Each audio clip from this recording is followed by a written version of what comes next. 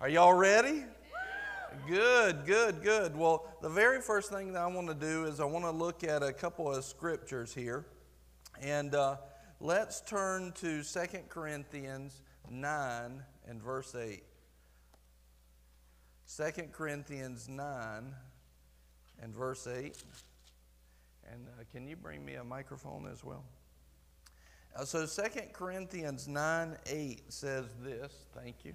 It says, "And God is able to make all grace abound to you." Now, are you happy about that? Do you want all grace to abound to you? Not just come to you, but abound to you? Yeah. Wouldn't that be good? And it says God is able to do it. But here's the thing. As you keep on reading this verse, you see that He's not only able to do it, He wants to do it. He wants to get all grace in your life. He's able to make all grace abound to you, so that always, like sometimes, no, always, having all sufficiency. Have you ever had all sufficiency in your life? Wouldn't that be nice? Well, this is a promise of God. Do you know why some people don't have it? It's because they don't know that God promised it. They don't know that God made it available. So always, so never not having this, having all sufficiency in everything. In everything. There are so many absolutes in this verse, and usually I'm not a fan of men speaking absolutes, but when God speaks absolutes, I like them, right? He wants to bring us all sufficiency, always, in everything. And then watch this. He says, so that you may have, say I. So that I might have, that you might have an abundance. An abundance. Now you need to know, why does God want you to have that abundance? It's for every good deed. In the King James this says, for every good work, right? So He wants us to have an abundance for every good work. But here's the key point that we're looking at today is God wants you to have an abundance. He wants you to have an abundance. And so before we even jump into the material today, we're going to go over all of these things, but you can write some of these scriptures down. And before we jump in there, I want to give you a couple of testimonies. So I'd like for Will and Natalie to come up. I did not prep them for this. And then after them, I got somebody else I want to come up. And Jade right now is wondering, is he going to have me come up there with my hat? So what I'd like for y'all to tell is, last time we were going through this course and this class, your lives look different financially than it does now. And so in just about a minute, like 1 minute, y'all just share what happened by not only what happened in this class, but what did God do? What does God want to do for everybody else? And tell them some of what y'all saw. Well, in my instance, I'd had 10 years of work, no raises whatsoever. And, it looked pretty bad for us. We started coming to church. We started tithing, sowing, doing the right things. Everything turned around. I got one raise, 50 cents. Next year, I got another raise, 50 cents. Then they did a negotiation. Not only did I get another raise, but I've got guaranteed raises for the next 5 years. And you had not seen them for years. 10 years. Glory to God. Glory to God. Tell your version. Okay. We came to this class last year, and our budget was like going down negative of probably about $1,400 a month, and we didn't really realize. A month. A month. And we just, knew we was having to okay, how are we going to pay this and borrow in here, try to pay, stuff. But with the pastor's help and Stephen's help, we read the refinance and we got on the budget and seen where we were spending our money and got everything fixed. And like Will said, we started tithing. Yeah. Tithing. Like it says, God will give you the seed if you plant. Yes, I don't know if I said amen. that right, Yeah. but anyway. And so now we're in the positive. Woohoo! We have a savings account that we haven't had in probably 29 years. I don't know. Glory to God. We have a savings account, and we've been able to help. When the pastors asked about, okay, somebody needs help, we pray about it, and we're together, and it's so funny.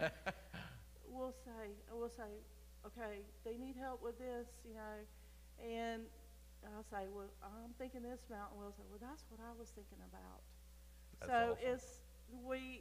God's put it on both of us that we're agreeing together on how to help and how much to help, and if you kind of look at stuff, it's like, how do we tithe that much?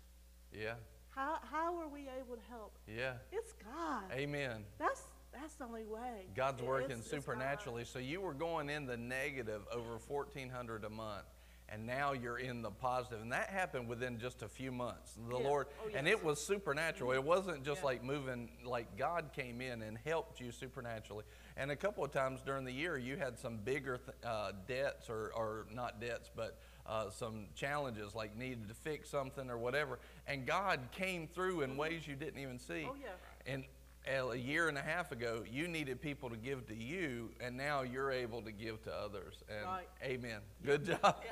That's awesome. God's so good. Amen. And all right, so now I want to have one more testimony. Abigail, come here, please. She didn't know I was going to call her. So while she's walking up here, what I want to give to you is that she, she's about to turn 17. And so one of the things that we told her, as we're teaching her how to believe on God. We're teaching her, hey, this stuff works. These things of the Lord, they work, right? And so we started teaching her, and at the beginning of this year, we said, all right, starting February 1st, you now have your own car. You've got to believe God yourself for this portion of your insurance. We'll pay some of it, but you've got to pay for it. Well, she doesn't have a job. She doesn't have like a go 9 to 5. She's still full-time in school, got a full load going on there, and she's in her junior year, but she's already working on her college classes to get a degree and everything. I said, you got to trust God. And so what that means is you got to do what we're talking about today. And so you needed, like, in order to make everything work, this may not seem like a lot to them, but what's key is that here you are at 16 watching this work, the same things we're talking about. So you needed like $100 a month, but got no job, right? Okay, so tell what's happened in the last couple of months. Okay, so I had to come up with $100, and I had no idea how I was going to do it. The only income I had was I would babysit every week, and it wasn't really a fixed. Sometimes it was like $8, sometimes it was $20. I had no idea, and it was once a week every month, and I need $100 every month, not just kind of whenever I felt like it. So it was different, and I'm like, all right, I'm not going to freak out. It's going to be okay. I'm just going to relax. And so I prayed. I'm like, all right, God, you obviously told them that it was okay to make me pay this, so it's up to you now. You need to bring this through somehow. So I started tithing and giving my offering. I mean, I have been for a while. But I gave offerings in specific hopes that I would be able to get that money. And I started believing for it. And it came the end of the month, and I had received, like, nothing. And then he asked for to give some money to a couple. I'm not going to name any names. And God told me, give everything in my wallet. I'm like, it is the end of the month. I've got to pay $100. I've got a solid, like, 60 right now. I really need another 40. He's like, give it all. And I did. And it kind of stressed me out. I'm not going to lie. But I gave it. I'm like, all right, you're telling me to do this? Then I'm expecting, $100 now, even more than before. And all of a sudden, my babysitting job fixed income for $20 every week, which was amazing. Yeah. And then it still wasn't enough because I only had like 1 or 2 more weeks, and I still needed $100. And it was like the very last day, and someone literally just came up to me and handed me a $100 bill. Like, oh my goodness gracious. I was freaking out. Like, I jumped. I was so excited. And I was able to pay that, and I had a little bit extra from my babysitting.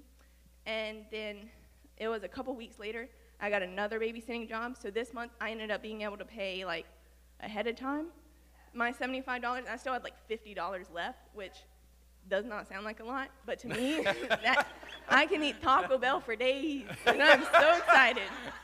So Yeah, that's how I know when she's in abundance. She's like, yeah, I went by Taco Bell today on the way home, you know.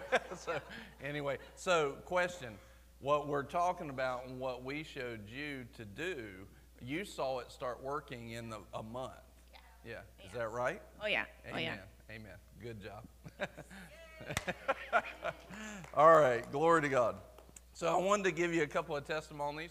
And, you know, we're not talking about apostles, prophets, evangelists, pastors, and teachers. We're just talking about regular believers in that way. We're not talking about people who have been doing business for 50 years. You're talking about a 16-year-old who doesn't have a job. These things work. When you apply God's principles, they work. You see what I mean? We're talking about, you know, we're not talking about, you know, Fortune 500 CEOs, right? And, you know, Nicole and I was just thinking about it this morning. Nicole and I had this testimony. When the Lord, we started doing exactly what we're going to talk about today, somewhere around 12, 13 years ago. And we took, literally, this is what we started with as far as our giving goes. Now, we're going to be talking about not only the spiritual side, but the logical side, because they go together, and we're going to go over that. But Nicole and I took what we were paying for our Netflix account, and we started sowing it. We started taking care of the spiritual side of things. And when we took care of the spiritual side of things, that Netflix account that we were given, now we're giving over, all right? We're giving, let's see, oh man, over 50 times that per month now. Over 50 times. What we were able to give, like, and we were almost living month to month. Now, I'm not talking about our tithes. That's not including our tithes. I'm talking about offering over and above our tithes. I'm also not talking about what we give when we have special speakers. That's special stuff. I'm talking about strictly what goes out of our checkbook at the first of every month. From that Netflix account that we started with, it's now over 50 times that every single month, right? And so what I'm telling you is something that we've lived, something that we're still living right now and believing God for more and more, and He just continues to increase, and He's not a respecter of persons. If you apply the principles that we're talking about, God will do the same for you. Why? Look, I might not be trustworthy, you might not be trustworthy, but God is trustworthy. And so what we're tapping into is things that He's shown us to do in His Word, all right? And so one of the things I wanted to go, let's turn to Exodus and chapter 17. And I want to read you this story. It's one of my favorite stories, Exodus 17:8. So the very first verse that I showed you was 2 Corinthians 9:8, which shows you that God wants to bring you an abundance for every good work, always, all the time, and He does it by pouring out His grace on you, right? He's able to make grace, all of it, abound in your life. The question is, are we able to receive that grace? Now, we receive that grace based off of the things that we do. Our actions will determine an increase or a decrease in our harvest. Now, why are we at a financial workshop and I'm preaching? All right, so hold your place there, but you may want to write this scripture down, is 1 Corinthians 1:21. Why am I going to preach to you a little bit? Here's why. 1 Corinthians 1 and verse 21, such an important verse. It says this, for since in the wisdom of God, the world through its wisdom did not come to know God. So in other words, the world's way of doing things, it didn't help them. But then it says this, but for since the wisdom of God, was well pleased through the foolishness of the message preached to save those who believe. So here's what happens. See, a lot of the world sees preaching as complete foolishness, but right here God tells us this, that in the foolishness, what the world would call foolish, right, God actually has your salvation inside of it. And so what that means is one word can change everything. You will remember a couple years ago, right as, actually we did this class last time at the end of this year, but the Lord started putting some words on my heart. I started confessing about increase, and all of a sudden we preached on increase, the foolishness of preaching.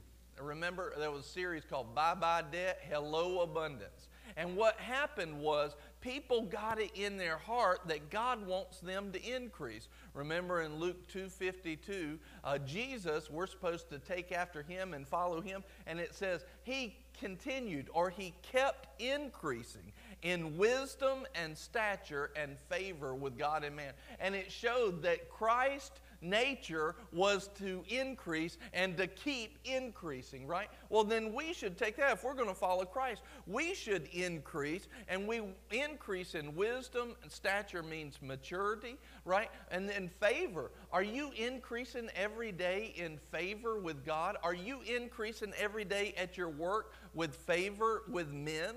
Right? We can believe God for that. What is a promotion at work but really an increase in favor at your work? And so when we start to believe on these things, that year we started preaching, and one of them we were talking about debt and how it was a bondage. Bye-bye debt, hello abundance, right? That was the name of the series. And we did several. Another one I think that year was on increase. We started talking about that. It got into the hearts of people. It got into the hearts that debt is not my friend. Debt is a bondage, it's captivity, and we need to see it gone. And I'm telling you, more now than ever, you need to be out of debt, right? And so in this moment, in this year, we went and we had, I would say probably that year, we probably had to begin that year 40 adults in the Sunday service. So we're not talking about a lot of people. And now we have partners literally all over the world, but you know, not a ton of them. We don't have like 1,000 partners. We got a handful of partners that believe in our ministry and stuff like that. That year, that's where it was at. In 1 year period of time, we saw over $950,000 worth of debt be erased. We saw over $153,000 in salary increase in 12 months' time in that group of people, simply because the foolishness of preaching awakened our faith to believe God. And just like with Abigail, just like Will and Natalie, the supernatural started to go to work. See, you have to understand that your finances are not just a product of logic. Your finances are a product also of the supernatural. And God wants you to operate in that increase and abundance. Matter of fact, we just finished a service 1 month ago, Kickstart. Many of you were here almost every night. And you remember during that one word, the foolishness of preaching. The foolishness of preaching brings salvation. If it brings that spiritual salvation, it brings salvation in every area that God has salvation for us. That includes provision.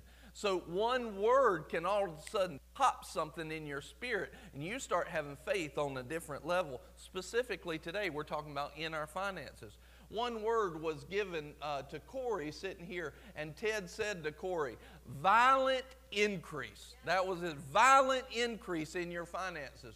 And then the Lord spoke to me. He said, that word's not just for Corey. That word's also for John. John came up. The word was violent increase. The very next morning, he got a contract for $27,000 in his business, right? Increase, the next morning. One word, the foolishness of preaching.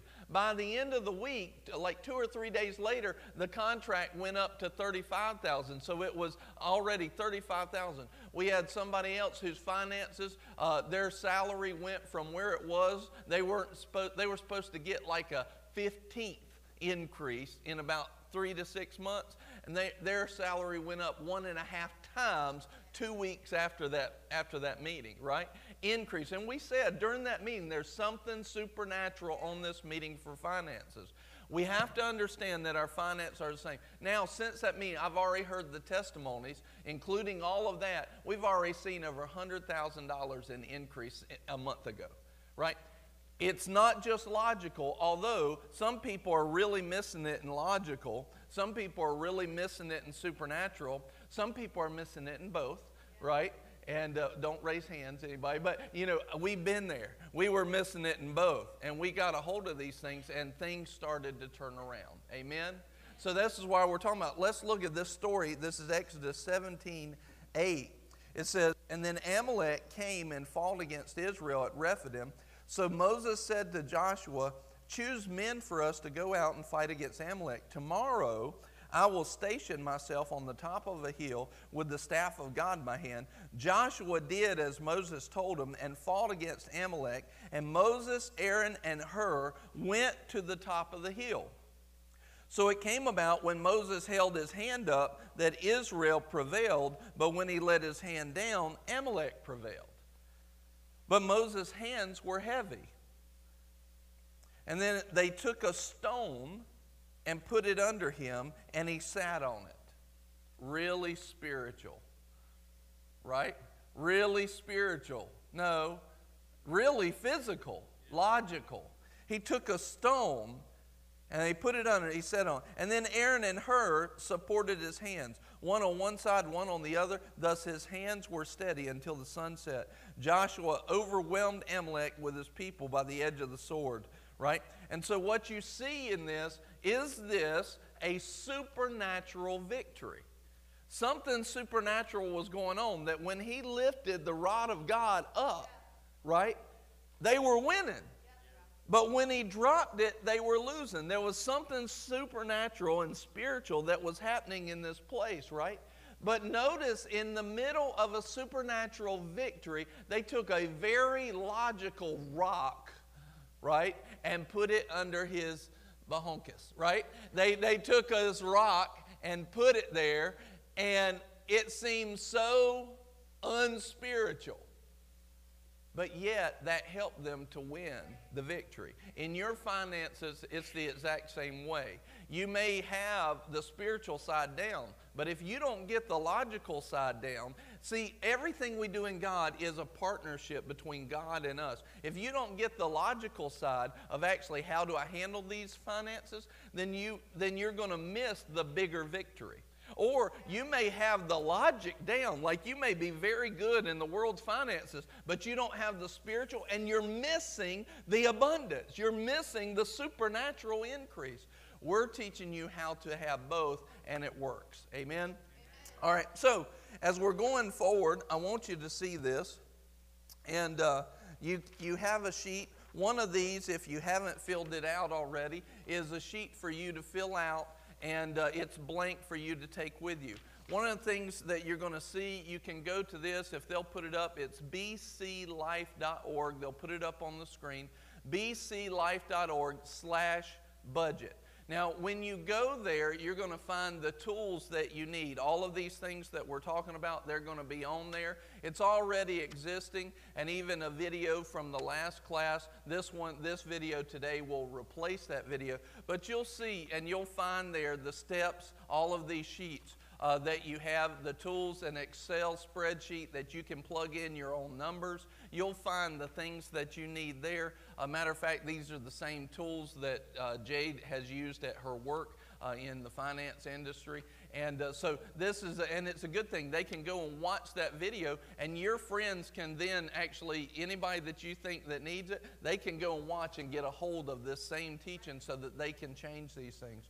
Now, one thing I want you to see is on this one sheet, it's printed on the front and the back. This is an example. We're going to refer to this multiple times here. This is an example sheet. If you're looking at the bclife.org/budget, the web page, you'll see that it says an example sheet. And then on the back of this is steps to financial freedom. And these are the steps that we're going to focus on today. These are the logical steps. It's kind of a mixture of the logical and the supernatural at one. So when we look at this, one of the things that we want to make sure that we pay attention to is, all right, Lord, what's our next step? What do we do next? What's the progression that we need to take in our finances to see this? Well, the first thing is steps to financial freedom. Know your income. You know, it's amazing to me.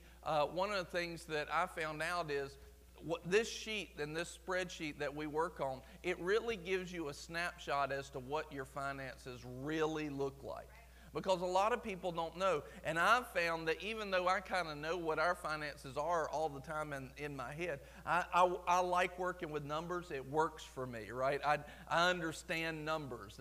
That's just me. But I've found that even though I know numbers and I know our budget for the most part, every time I revisit this spreadsheet for myself, we move more towards increase and away from debt, right? Because I need to look at this on a regular basis and keep my focus on getting out of debt, keep our focus on not spending too much that month, keep our focus on setting our budget, putting some money back and saving in that way, right? A lot of people think that they are doing well. A lot of people think that they are doing well by making a lot of money. But here's the question that I have for you. Let's say that Johnny here makes $30,000 a year, right? And let's say that Natalie makes $300,000 a year. Which one's doing better financially? Completely depends, because Johnny may be saving $5,000 a year and Natalie may be spending it all or going into debt. And at the end of the year, she may have a few more toys, but Johnny's in better shape, you see? And now that's worldly logic. Now let me give you a step further. Johnny may be, a lot of times in the world, we determine who's saving the most. But then the next step in worldly logic is not who's saving the most, but who's investing the most, right? And so we see these steps. The first person thinks, a very immature look at finances says, how much am I making? That's how successful I am. The second one says, how much am I saving? The third one says, the third step of maturity in their finances says, how much am I investing, right? But when we start to understand the word, we start to say, understand this, that the best shape of my finances is, how much am I investing in the eternal, in the kingdom of God? Because when we get to the place where we're investing in the eternal, Jesus gives us a promise in Mark chapter 10 that when you give for my name's sake or the gospel's sake, he says, I will give back to you 100-fold return now in this time and in the time to come. So when we invest in the things of Christ, we start to see a return supernaturally now and in eternity. Now think about this, the worldly person in their finances, let's say that they're investing all of their, and they're making good money and investing well. But you know what? As soon as they pass from this earth, no value to them whatsoever. But in God, He gives us the ability to make investments in Him, have a return here better than we can ever see in the stock market and in eternity. He gives us that ability to do that. God is the best investment that you can ever make. And when you start to believe that and walk in that, you'll start to see the fruit of that. And we are a testament of that ourselves. We're starting to see even things where, there are certain financial things I didn't have figured out. And the Lord, just a few years ago, all of a sudden, I turned a corner and God showed me something, and He had it figured out the whole time, which is what He told me 10 years ago. 10 years ago, I said, Lord, what do I want? What about this in our finances? He said, you just be obedient to what I told you and don't worry about that. I go 10 years down the road, and all of a sudden, I find out He's been taking care of it the whole time.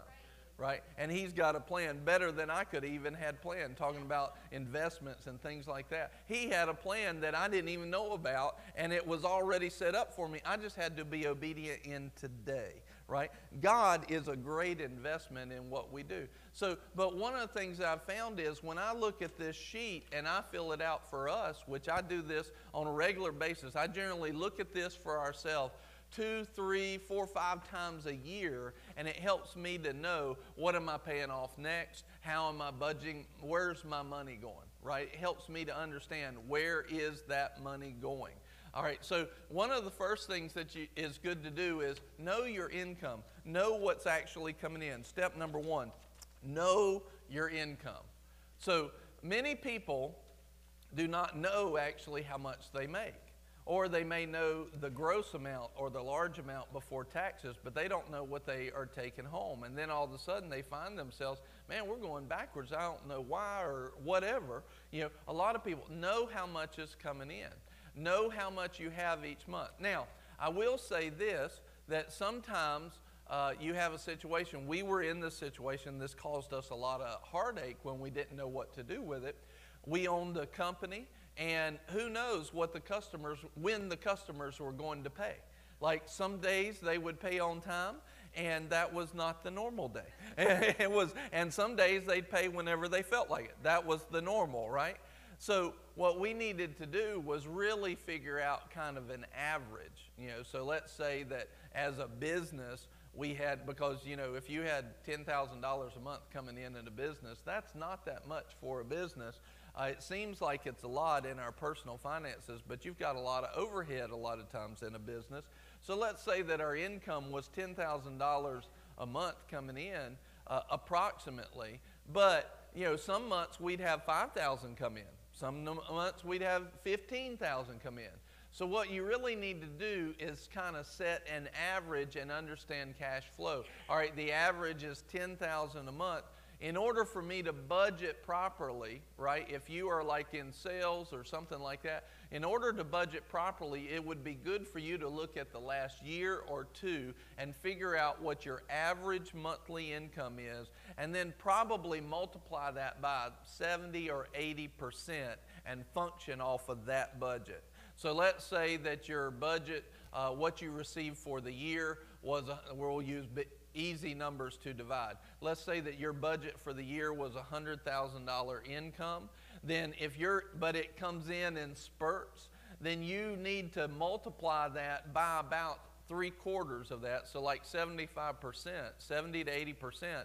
And then you can say, all right, how much is that? That's about $75,000. Now divide it by 12 months. That'll give me what my budget should be each month. And then guess what? If you have a bigger year, you're in good shape. But that'll help you to stay within the cash flow restrictions that you have. Anything you have today that you have questions on, feel free to ask those questions at the end. We can talk about those things. Write down your questions, because you may have a question that's very important. At the end, I may answer those questions for the group, or I may come to you individually if it's a longer question or more drawn out. So if you have any questions, just write those down. All right, so the first thing is steps to financial freedom. Know your income. If you don't know what's coming in, how are you going to know how to handle it, right? You've got to know what's there. Number two, and these are key. First thing is know your income. Here's the number 2 step is tithe. How do you know? We're supposed to tithe on 10% of our increase. How do you know what you're supposed to tithe if you don't know what your increase is, right? What your income is. So God tells us this in Malachi. He says this, Malachi 3:10, and this is the verse most of you have heard before, but I think it's important to look at it from this perspective. And he says this, a lot of people preach on this and basically to raise the giving at their church, but in verse 9 it says, Malachi 3:9, it says that they, basically you are cursed with a curse, right? He says, or let me start in verse 8. Will a man rob God? Will a man rob God? Yet you are robbing me. But you say, how have we robbed you? Now I want you to see this. You've robbed me, God says, in tithes and offerings. So tithes are not the only place you can rob God. It's also in offerings, right? In other words, he told you to give something extra and you were like, oh, but I needed, like Abigail. Would Abigail have had supply if God would have told her to give that offering and she didn't give it? Would she have had it? Probably not. Probably not. See, that's the thing. A lot of times people are not having the increase that they need because when God tells them something, they're robbing from the Lord in that way. And then he says this, you're cursed with a curse, for you are robbing me, the whole nation of you. In other words, you're keeping back something that God's asked for or is asking for. All right, the tithes are like that. The tithes, you have to understand, he says this, he said, the tithe is mine and it's holy. So whatever our increase is, whatever our increase is, God says 10% of your increase, it's not yours, it's mine.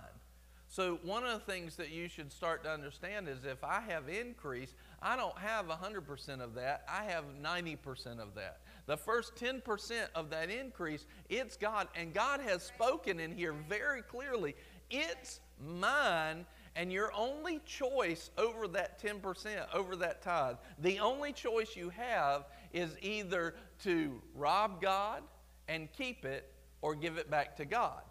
It's not something where you get to choose. And where does it go to? He says, bring it into the storehouse.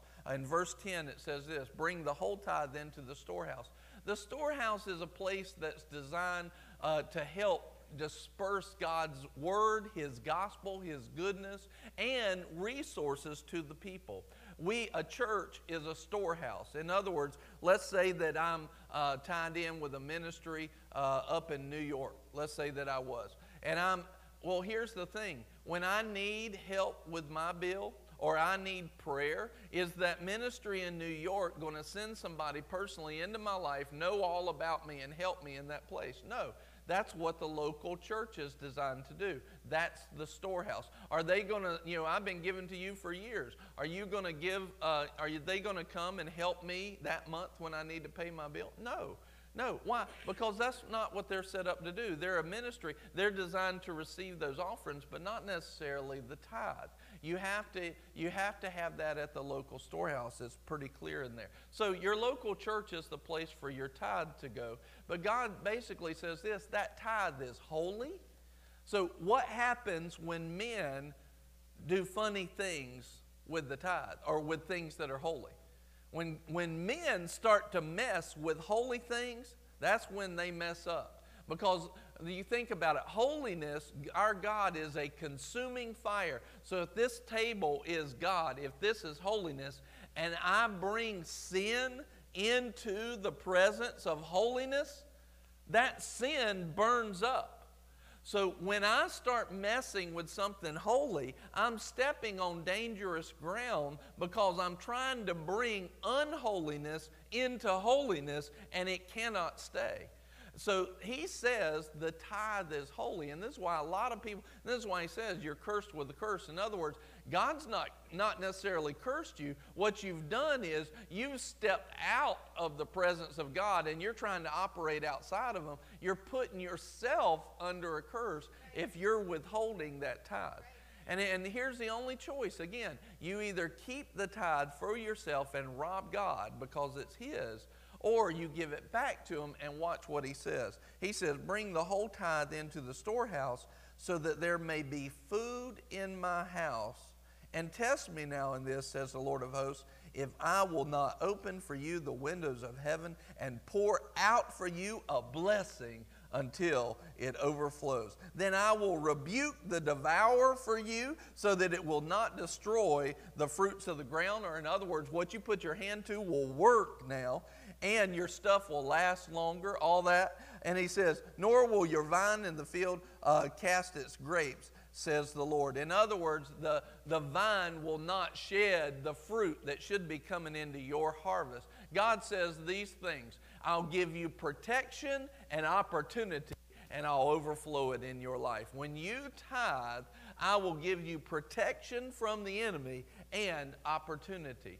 And that's exactly what y'all just said. You said, we started tithing and giving those offerings. All of a sudden, you saw that increase. You saw where the devourer had been in your finances. Now, all of a sudden, it got flipped. And now you are actually able to give. You're walking in a better financial place. That's exactly what happens when we start to tithe. Right now, so the first thing is tithe 10% of your increase. You are not going to move to abundance if you're keeping back the tithe. You're not going to move into offerings until you tithe. In other words, offerings, many people think, well, I gave an offering when Ted came or when I had a special speaker, something like that. No, offerings are actually over and above the tithe. If you didn't tithe first, you're not into offerings. And here's the key. Remember the verse that we just read? Let's go back to it now. 2 Corinthians chapter 9, 2 Corinthians chapter 9 and verse 8, it says this, "And God is able to make all grace abound to you, so that always having all sufficiency in everything, you may have an abundance for every good deed," for every good work. Now, we already covered this. Does God want an abundance for every good work? Absolutely. He wants an abundance in your life. But then how does that abundance get there? How do we get to verse 8? Well, in order to get to verse 8, let's read verse 6 and 7. "Now this I say, he who sows sparingly will also reap sparingly, and he who sows bountifully will also reap bountifully. Each one must do just as he purposed in his heart." Now right there is the key. Just as he purposed in his heart, not grudgingly or under compulsion, for God loves a cheerful giver. God loves a cheerful giver, right? In other words, one of the things then we get into verse 8 that says, "And God is able to make all grace abound." Now look at verse 10 too. "Now he who supplies seed to the sower and bread for food will supply and multiply your seed for sowing and increase the harvest of your righteousness." He brings increase. He increased the harvest of your righteousness. Now, remember I said the key was as they purposed in their heart, right?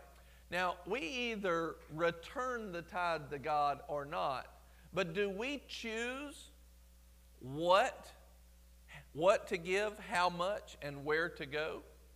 No. In the tithe, it goes to the church and it's a set amount.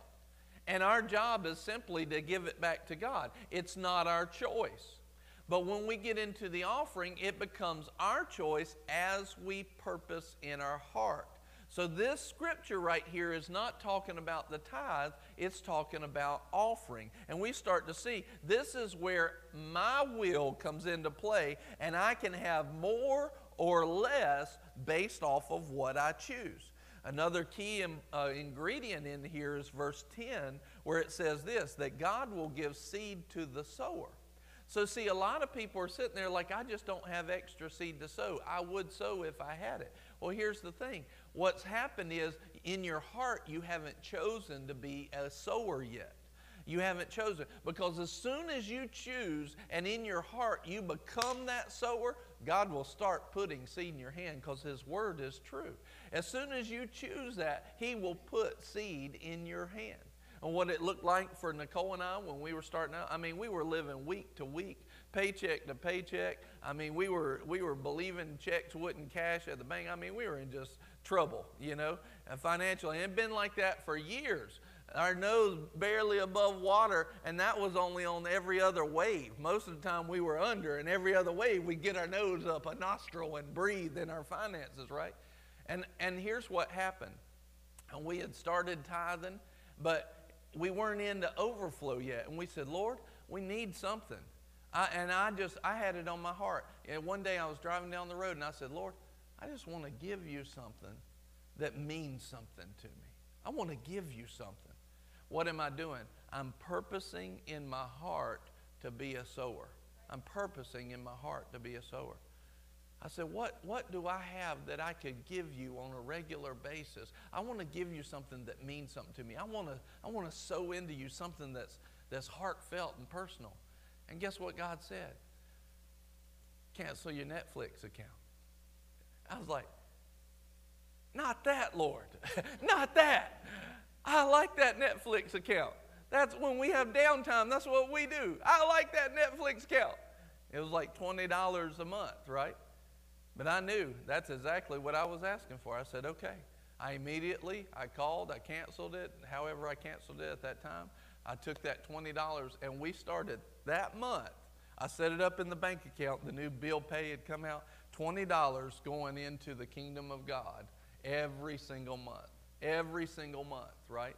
And that started that $20. That's why I was telling you earlier, it's over 50 times. It's over that. Every single month that's going out, every single month, offerings. That's over and above the tithe, right? Why would we do that? Because the sower, the key word there is sower. When you start to sow, you're planting seed. And when you plant seed, it will come up. We are receiving now the fruits of stuff we've planted in the past. And what's happened is that abundance has started, all grace abounding.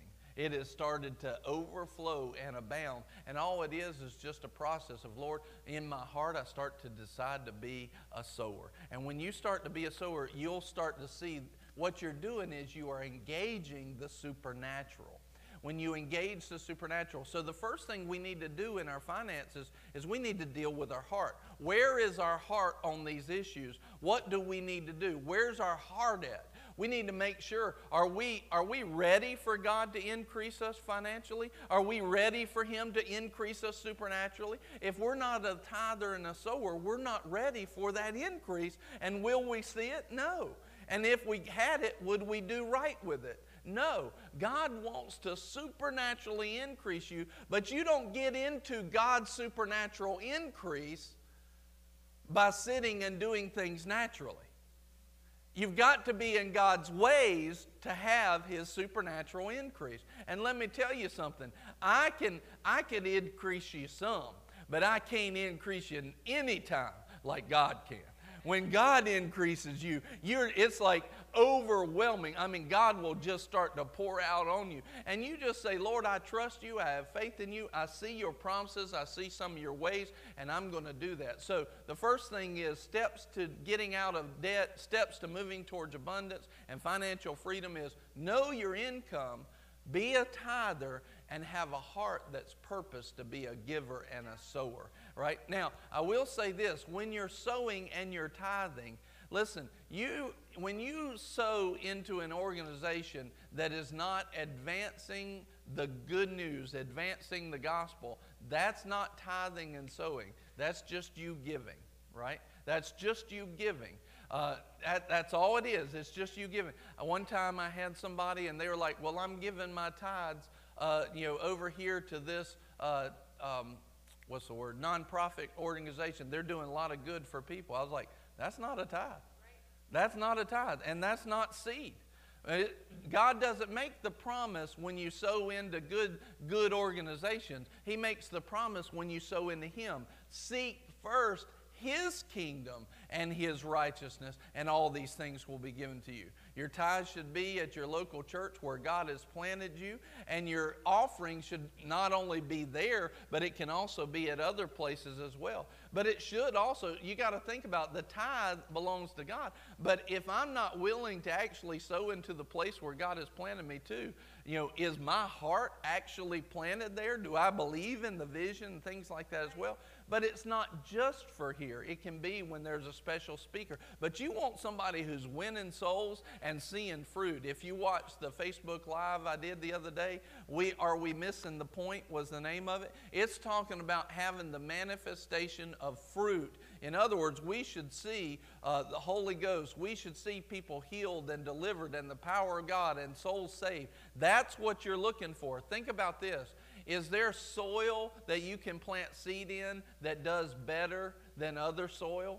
Yes. So you're looking for places that have a big manifestation of the power and the love of God. That means they're winning souls, making disciples. They're bringing about healing and deliverance in every area. They're seeing the power of God. That means, here's what that means. When you see the love of God and the power of God manifested in a ministry, it means that ministry is connected to the head.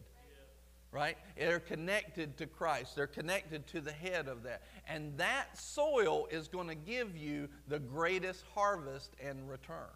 So it's important where you sow as well. Yet you want to be sowing into good soil, and you want to be sowing into good spiritual ground.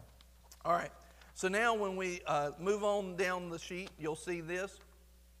All right. Know your income, tithe, 10% of your increase, and give/sow for abundance. Understand that when you give, I'm not just giving. So if I just give something, like if I just give something to Johnny like that, well, if I'm giving it to him, now I no longer have it. But if I sow something, then I'm expecting a return.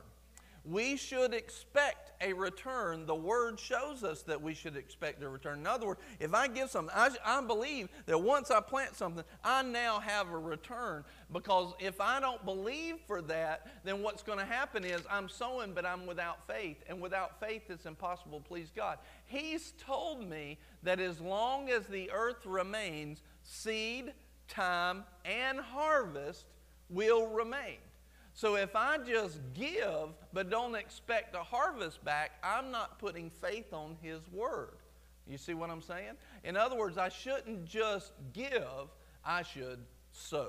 And there's a difference. Those two words do not mean the same, although they can be used in the same. You might be given but not sowing, right?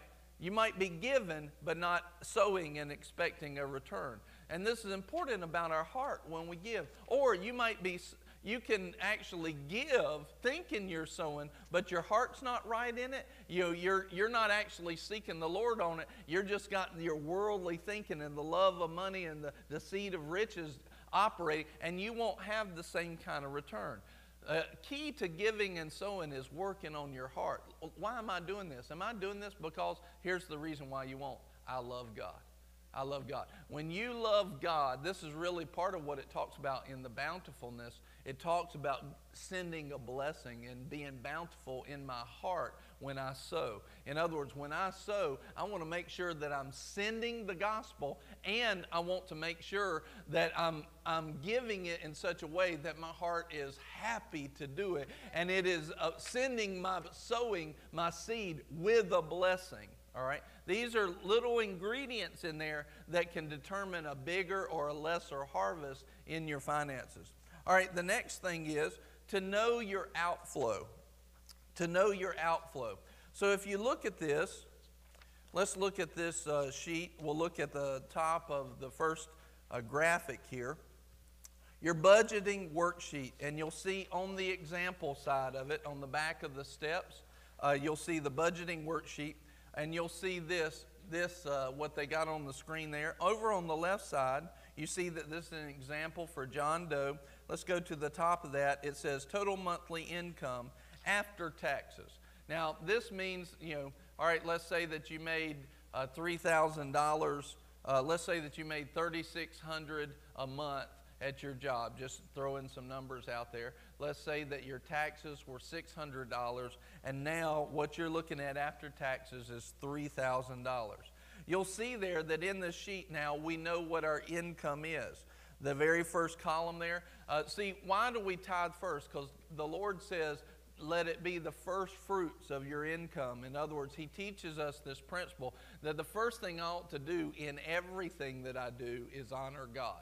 Right? So that's why we talked about tithing and sowing first, because the very first thing we want to do is pay attention. Lord, remember, seek first the kingdom of God and His righteousness, and all these things, it's talking about physical things, will be added to you.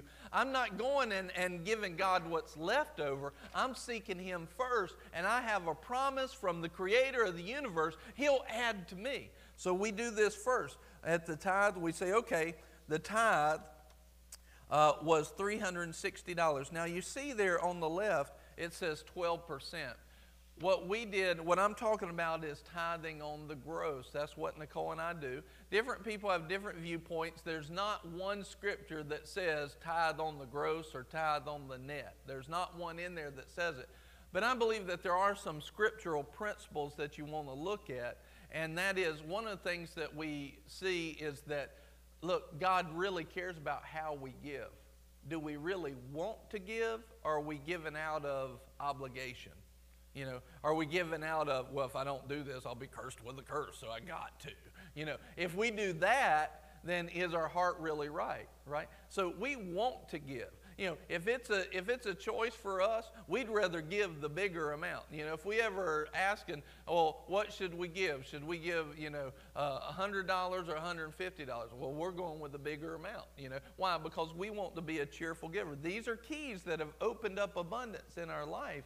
And here's the thing that we got to make sure is that our heart is right in our giving. So years ago, we weren't tithing at one point, and then we figured out that was wrong. And then we were tithing on the net, but then we also understood this. See, what do your taxes go towards? Now, I'm not getting political here because some people are like, who knows, not what I want, some people would say that, but what do your taxes go to? Ultimately, the teacher says, they go to me, amen. And ultimately, your taxes, think about it this way, is almost like paying for a benefit to live in this country. Is that part of your increase, living in this country? Yeah. Are you blessed to be here? I can tell you, by going to other countries, we are blessed to be in this country. And if that's what it cost me to walk in that blessing, that is an increase in my life. And so that's how we looked at it. If you have any questions, we can talk about that. But basically, in this example, you see tithing on the full check before the taxes are taken out, and that's why the 360 is there. Now, the 12% not being 10% is, this is going to be 12% by tithing on the full amount. It's 12% of our take-home pay, and that's why it says that. So just so you understand these numbers. All right, and then a good thing that we've thought is a really good number to start with is if I'm given 10%, 10% of our income is God's. In the overflow, in the sowing and the increase, I think it's good to try and believe God for 5% over that. So if you look at that in this example, we gave like to our church, there's $125, that's 4.2% of our take-home pay. And then $25 to another ministry, that's a 0.8%. So that equals about 5%. So there you see God in the tithe protecting and opening doors of opportunity. And in the offering, and listen, what are the opportunities that he will give you in the tithe? A lot of people think, well, if once I tithe, God's just going to pour it out from heaven on my head and it'll overflow and it'll all. Think about it like this. Didn't he say that I'll open the doors, and some translations say the windows? Well, what are doors and windows made for? Doors and windows are made to look out of and get vision, right? And doors are made to step through. In other words, and we know from the Word that what we can see, we can have. Right. But we've got to walk through it. It's doors of opportunity and windows of vision that's opened up for our tithe. In other words, when we tithe, there's opportunities that you'll start to see that you couldn't see otherwise. Many people are missing the actual worldly investments that God would have them because they're not tithers. They'll miss the opportunities. And, their friend sitting next to them that's a tither will be like, oh, yeah, I heard about this one thing to go and invest in. It was this little fruit company, like Forrest Gump. And it was like, a few dollars a share. And now it turns out to be Apple Computer, and it's worth, they're millionaires now because God opened up an opportunity and showed them a place where to put their money early on. You see what I'm saying? This is what the tithe does, and it's important for us to see that. All right, so then it opens up opportunities. Some of those opportunities can be like with Abigail's story a while ago.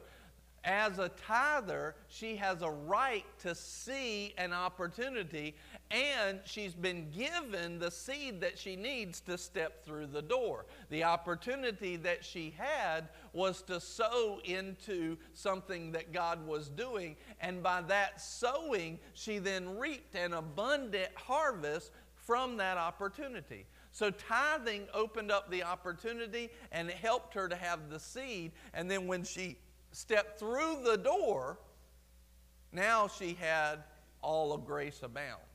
Okay? So this is how that works. Now, look at this.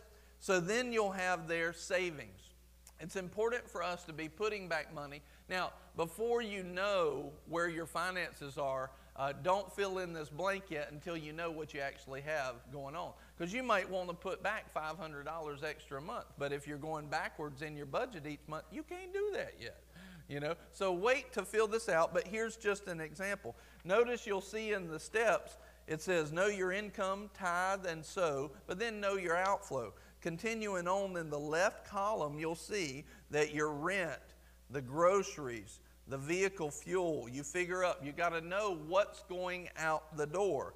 Restaurants, electricity, water. These are things that's not necessarily credit that you have or debts that you have. It's monthly expenditures that are there, and we've given you an example of all of these that you could have so you can help fill them in.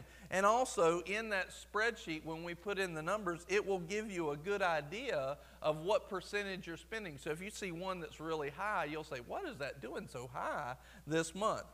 You go down and you'll see cable, internet, home phone, mobile phones, all these. Now you'll notice that some of these are in red. The reason for that is these are highlighted places where people can find money to cut. In other words, these are good areas where they can stop spending money. Did you know that you do not have to have cable at your house? I mean, for real, you don't have to have it. You can live without cable. I know that's revelation to some people, but did you know that you could, we were paying, like on one of the satellite providers, we were paying like $150 a month for that stupid thing. And a few years back, I said, you know what? Let's up the internet usage. It was like go up to 50. Now we got like 200 down or something like that. But at this point, let's go up to that. Buy an internet phone, right? Get a Roku box that'll have those things on there. We were paying, we spent like $100 for the Roku box, $100 for the phone, maybe $150, a voice over internet phone. It cost us then about $110 for internet, TV, and the phone, where it was costing us upwards of around $300 for all of that. We saved $200 a month just in doing that. So there's things that you can do, and this is something when we get to the end of this class and we enter these numbers for you, this is something where we can, if you've got questions, hey, do you know how to cut this? We may. There's things that you can do, and we can help you. So, all right, so any of these areas. Did you know that you do not have to go to a gym and have a membership to be in shape? It's this amazing thing. They just invented it last week called push-ups and planks. It's the most amazing thing. People have been working out like this for centuries and not paying a gym membership. You don't have to have these things, and understanding this really helps. Did you know you don't have to? And this is, now we're getting down into the responsibility that we need to be walking in. Think about this. Let me just throw this at you. When we did Boom Fest, because we know what we're doing, it cost us, we had over 1,200, no, it was over 1,000 salvations that we were sure of, right? There was probably more. Over 1,000 in one day. It cost us less than $7 per salvation because we know what we're doing. Less than $7 per soul that committed to Christ. So now, when I've got an extra, well, I'm just going to go buy, I'm going to pay that extra $100 for the gym membership each month. Well, okay, you can pay that, or you can do some planks, and you can do some pull-ups with a little pull-up bar at your home, and do some push-ups, and that $100 can now be in the hands of people that know what they're doing, over 10 souls in the kingdom. You see what I'm saying?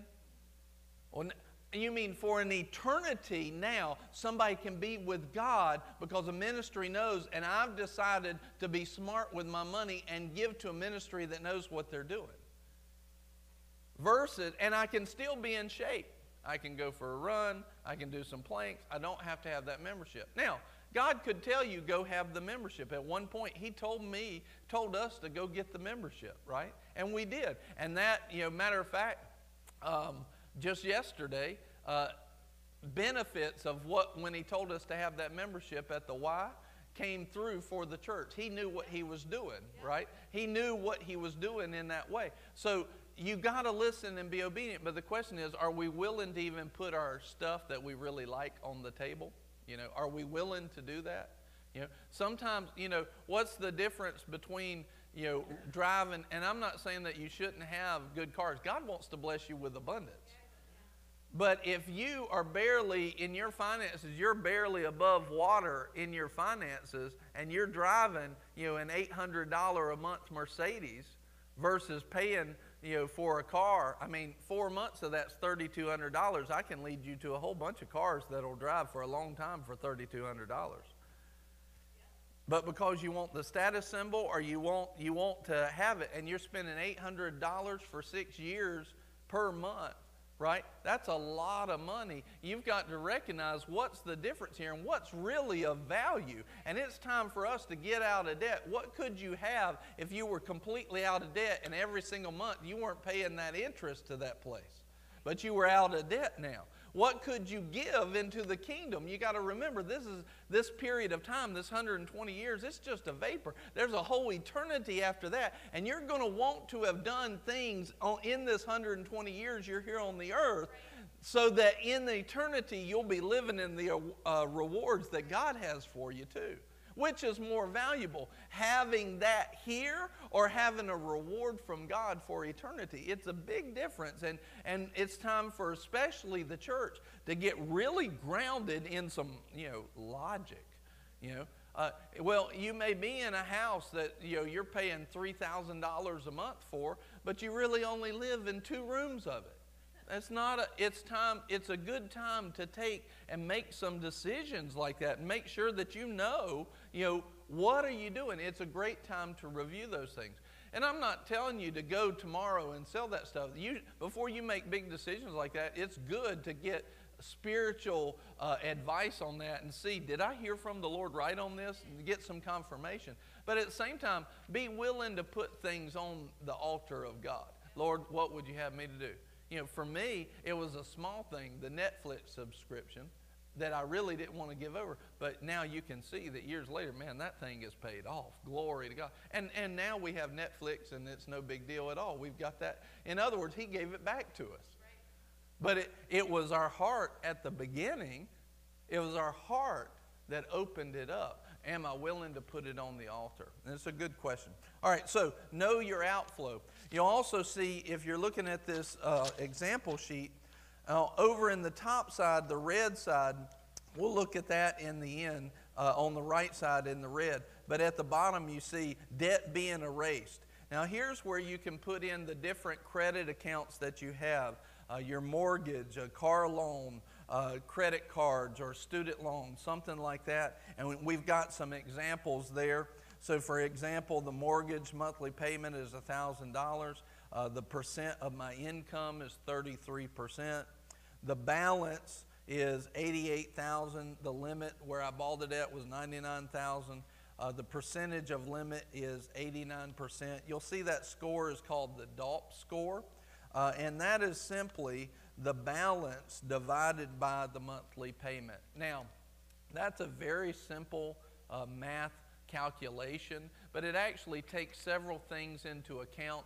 And what is good to do is look at that DALP score. And DALP is something that you can see it on the front, done on last payment. That came from David Bach. I heard him teaching on it some years ago. I did the math on it, figured out some things on it to kind of look at. It just gives you a good idea of what you should pay off next. It takes into consideration what the percentages are you're paying, what's your monthly amount. It gives you a good idea of what should I pay off next. And it's basically your balance divided by the minimum monthly payment. You'll see, like on down there at Chase, your DALP score is 14. What that basically means is in approximately 14 payments, that thing will be paid off. And when that payment is paid off, you'll have $30 extra a month, right? That $30 extra a month could then go to getting out of debt every month. You're already paying your bills without that 30, so when you don't have to pay that 30, apply it to the next one. So you'll notice here in the DALP score is 14 there, so you would pay that. You've got the balance is $430. Let's say you got your taxes back and they were $500. You could pay that thing off. Now you have $30 every single month that can go to the next one. Well, what's the next DALP score? Is the 26. That's the car loan. In that, you got $30 extra there, your monthly payment. is $230. Well, now you could give $260 per month to that each month. And what will happen is these things start to snowball, and before you know it, you're paying it off. What happens when you pay off that car loan? Now you've got $260 a month coming off of that debt, and it starts to just snowball on you. So next, the first thing is know your income, tithe, so know your outflow, and then get your budget in the positive. If it's not in the positive, make sure you take the steps to get it in the positive. Listen, you can't operate like our government, right? Who just spends whether they're in the positive or not. Yeah, it's a funny thing. They say it's okay for them, but it's not okay for us. They throw us in jail for not doing that stuff, and you're going to go backwards in your debt constantly if you're not in the positive. Get your budget in the positive. Do what you got to do. Eat some peanut butter and jelly sandwiches. Get some cans of soup. You know, ramen noodles. They might not be the best for you, but you can live off of them for a while. I mean, we've proven that. You know, do what you got to do. You do not have to go out to eat all the time. You don't have to. We're in a world that we want to keep up with the Joneses, and we're in a world that makes us think that you've got to do these things. No, you don't have to do these things.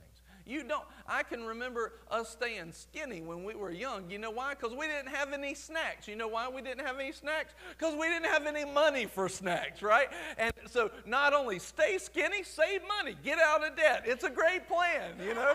Just go after it, you know. And but now, you know, it's like, oh yeah, let's buy some chips. And then what's happening at 11 o'clock at night? Where's the salsa? You know, and we're eating chips, right?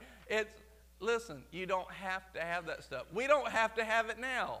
Yeah, we don't have to have that stuff. You don't have to have it. Learn, hey, guess what this is?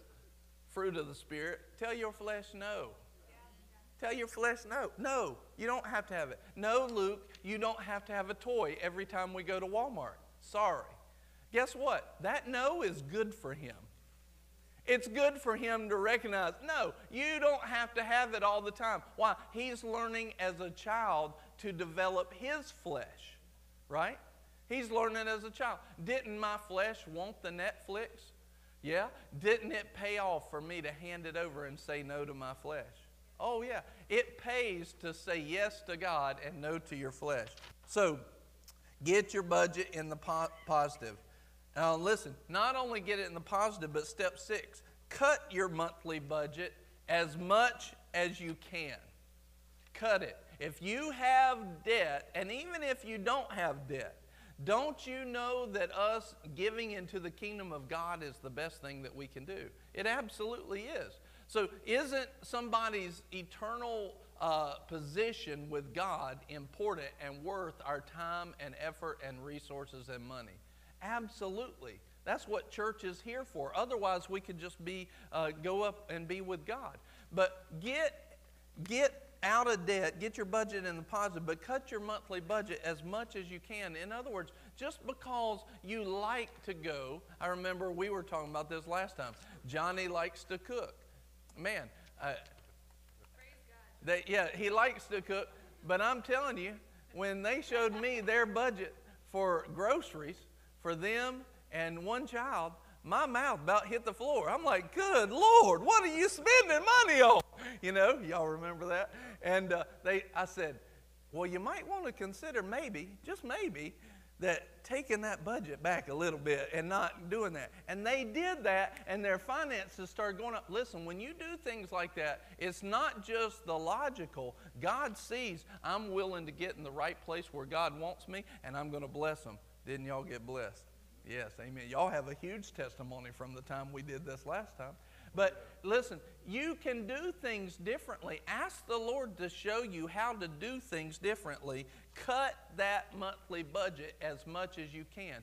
I'm not saying knock out all of the fun stuff and all. Listen, trust me. There's a moment where you need to take your wife, husbands, and go buy the $100 steak. There's moments for that, because if you never think you're supposed to do that, you're living in a poverty mentality, and you won't have faith for abundance. There's moments when you go spend the money, but then what you find is people fall into one or two ditches. either they'll never spend the money or they spend it too much, right? You've got to find that, and that's where the Holy Ghost comes in and helps you know where to do it. But on a regular basis, on a monthly basis, we need to cut off some of that extra in our spending and get it to the side so that we can get in the right position financially, because God wants to take some people right now in this time, and He wants to bless them, and He wants to pour out, but He can't do it if they're not positioned right financially. All right. So cut your monthly budget as much as you can. 7, budget monthly debt payoff money. Budget monthly payoff money. So if you look back at our example at the top of it in that red box, so you see here that we've calculated how much our average monthly bills are. We've calculated how much goes to credit companies. We've calculated our income and our tithing and our sowing and our savings. And if you look at that red box in the top right, you'll see total monthly income after taxes, $3,000. Total monthly given, $510. This includes our tithe and our sowing, okay? We do that first. We honor God first. Then we've calculated here that, hey, we are in the positive and we're going to set some savings, right? So in other words, we're saving some money up. Now, here, we're going to give you some plan and strategy on how to save, what to save, and what to give it to. You'll see those in the next following steps. But the very first thing you want to do is you want to be able to put back $1,000 in that saving. But we'll talk about that in a second. See this, that $150 is going every month to saving. Listen, do it like this. We set it up in our bank account. As soon as the check is put in, it automatically sends some to our savings account. It sends some to our giving account. It sends some to this account. Automatically, it sends a check here to the church from ours. You know, it's constantly. As soon as she gets her monthly check, like right around the first of the month. So on like the second of the month, man, checks and transfers are flying. Right? Because we got all this stuff figured out, lined out, and we get it in the places we want so that it's always already sitting there. We personally, because of this, we have our checking account that we pay bills out of. We have our spending account that we just spend. This is extra money that we spend each month. We have a giving account. This is where we write offering checks out of, right? And we send it out. So we know what we can send, what we can spend in each one of those. But we have several different accounts for different things. That's the way we've chosen to do it. It helps us to know what we have where, what we can spend, okay? But you'll notice here, cut your monthly budget as much as you can. Budget monthly debt payoff money. So when you look at your example, you'll see that it figures out your monthly savings, your bills, and your monthly debt. So the debt is your credit accounts. And then that will give you money left over. Okay? So now we have, in this case, we would have had $50 that was left over. So that $50 goes to erase that debt. Now, in this particular example, what I would do is probably change some of the monthly savings and work on that. So now you realize that your debt accounts, the credit accounts, they're all being paid with your monthly amount, right? And one thing I will talk about credit is this. Don't just pay the minimum payment, right? Pay at least $1 more. We generally do about $5 more. That helps. It shows that you're not just getting by. It kind of shows them. It's one of the things that they have built in. And those things, those little rules, they change as time goes. You may see different things. Jade actually has a link that she was telling me about beforehand where you can check your credit in all the different places for free, and it doesn't ding your credit. It doesn't put dents in your credit, right? Which, praise God, that's an awesome thing. So if you'd like to get a hold of that, you can talk to Jade in the hat. Amen. And so one of the things that you want to see is, look, my credit bills, they're being paid each month in my budget. But now I want to every month set aside that I'm not just paying off my bills, you know, the minimum payment that'll take me forever. I'm paying them off early. So I'm going to budget money in what I have over. I'm going to budget money to start paying off that debt early, right? And so then you also see in there money to miscellaneous and money to play. As you get to the place where your income starts to rise over time, budget money that will be just extra. Just extra stuff where you can take the kids and go do something, but then live by that budget, right? Live by that budget. Budget money just to play. Many times, we have something that's like, oh, I really need this month, and that comes out of our miscellaneous. Or, hey, we need to take the kids and go play. We need to go do something fun. Don't do it every weekend. You don't have to. Go outside. Go outside. Go walking in the woods. You don't have to spend money on everything. It doesn't take money to have fun or to have joy or to have happiness. It doesn't take money to do that all the time. So stop thinking that you've got to pay for everything. Ask the Lord to show you what it is that I need to do. How can we do this? We prayed these prayers for years, right? All right, so if you go back to the steps, cut your monthly budget as much as you can. Budget monthly debt payoff money. Then pay off the lowest debt first. So once you figure out your balance and you figure out your minimum monthly payment, it gives you that DALT score. Figure out which one to pay off first and start working on that. So in this case, if this was our budget, I have $50 going to pay off monthly debt. What I would do is I would set up the minimum payment for that payment plus about $5, and that'll help the credit score. But then I would take this $50 and I would send it in as soon as I get my check. I'm not leaving it to see if I got it left at the end of the month. I'm sending it in immediately, okay? The next thing that I'm going to do, as that gets paid off, then I just start working on the next one. Put back $1,000 cash as soon as possible. What is this for? This is so that if the brakes go out on the truck or something like that, because, hey, we're using them, stuff, and you don't go into debt for it. You don't have to go put it on that easy little plastic card. You've got the money in the bank to pay for it without adding to your debt. It's there. It's there if, hey, all of a sudden you need this, it's there, right? The bigger family you have, the more issues like that may come up because you just have more bodies, more things happening, right? You want to make sure that you are wise with your money. So put back $1,000 of cash as soon as possible. Budget monthly savings. So you want to budget, hey, I want to be saving this up. Now, if you're still in debt, this is what you do with your savings. You build up your savings, right? You build up your savings till it's at least $1,000. But anything over $1,000, like every time it gets to $1,500, take that extra $500 and pay off on that debt.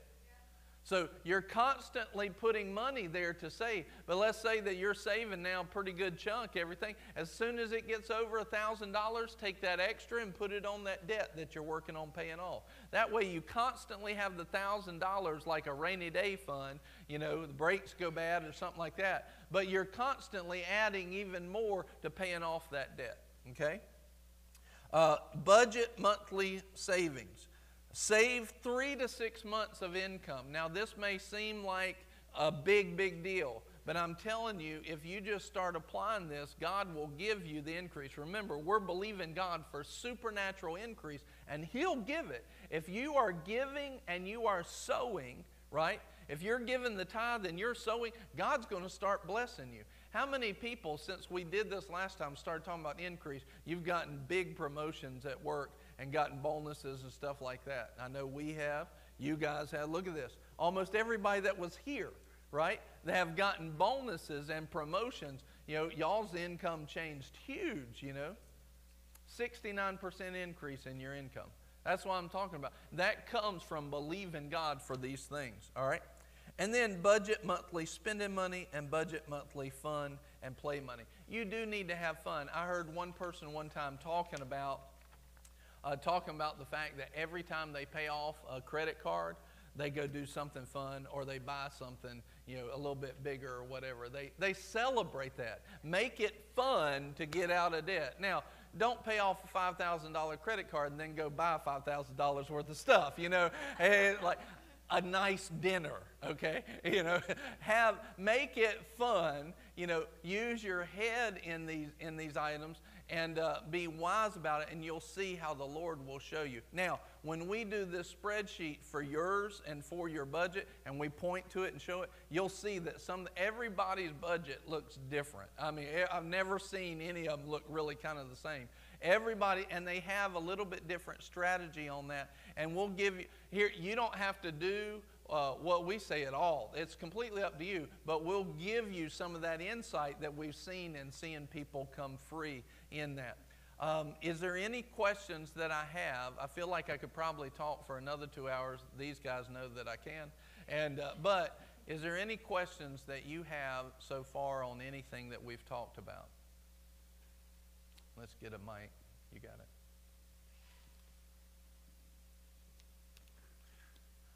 Did everybody understand what we were saying with it and how to think through it? So ultimately, what we're doing is this. We're saying, Lord, we need your increase. We need your provision. And we're believing you for abundance, not just for ourselves, but for others as well, right? We're believing God for abundance for your kingdom. Listen, even people that don't know God have figured out that it can't be all about me.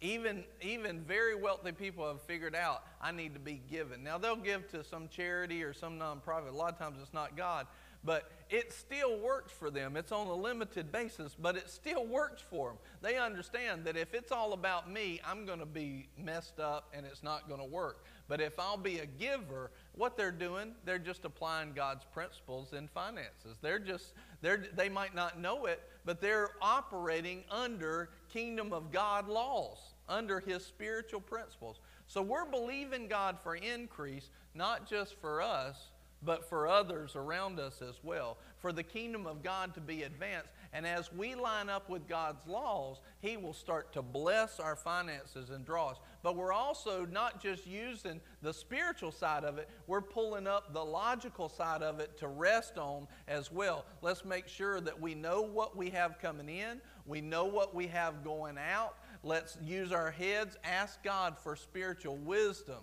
right? Ask him for wisdom and knowledge and understanding so that we can have supernatural insight into our finances so that we can be who God called us to be. Amen? Amen.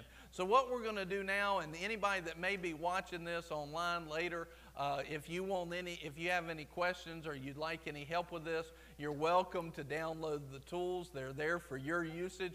You're welcome to fill those out, to give us a call, and we'll try to help any way that we can. We want to serve our community, and we want to see you out of debt and moving in God's abundance for your life as well. And, the Lord will show you those things, those opportunities to increase as well. Did you have a question? Okay, Barrett.